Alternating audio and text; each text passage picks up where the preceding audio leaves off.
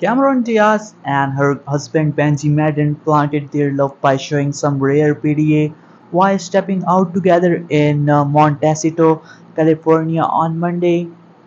The actress 51 and the good Charlotte guitarist 45 shared a sweet smooch as they walked out of a restaurant while pushing their newborn son Cardinal in a stroller.